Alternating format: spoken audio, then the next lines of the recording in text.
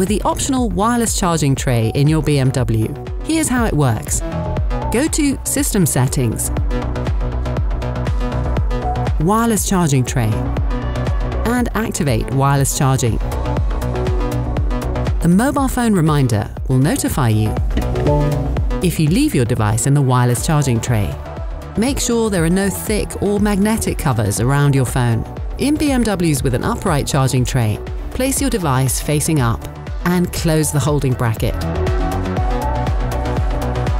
If your BMW has a large two-part center console tray, put your phone facing up on the driver's side, indicated by the smartphone symbol. The passenger side doesn't offer wireless charging. Continue watching our how-to series to get the most out of your BMW.